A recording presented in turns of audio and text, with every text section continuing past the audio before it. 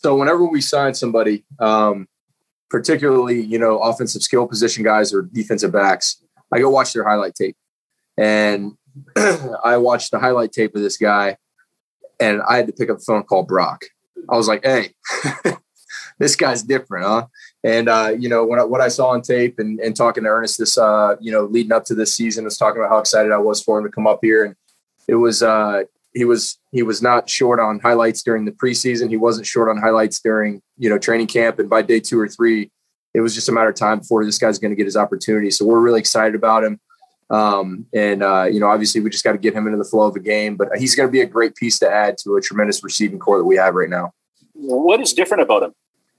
He's quick twitch. He gets separation.